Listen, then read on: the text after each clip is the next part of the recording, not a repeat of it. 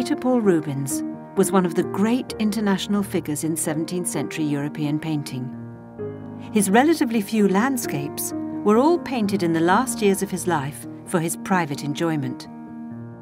The rainbow landscape once formed a pair with the landscape with Het Steen that hangs in the National Gallery in London. Rubens bought the estate of Het Steen in 1635. Pride in his new status made him paint these two views of his estate. They were hung as decoration in one of his residences. The two views were probably placed on walls opposite each other, so the direction of the light in the room matched the light on the paintings. Here, Rubens has created a lush, fertile landscape. Depth is created using brown in the foreground, then green and blue in the far background.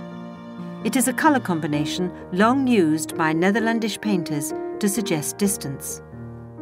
The rainbow adds cohesion to the composition.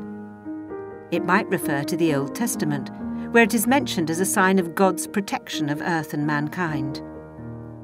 The rainbow landscape is painted on oak panels. Looking at the seams between the planks, you can see how Rubens started on it on a much smaller scale and added additional pieces while he worked on it. The original, smaller-sized panel would not have had enough room on it for the eponymous rainbow, which might not have been intended from the beginning.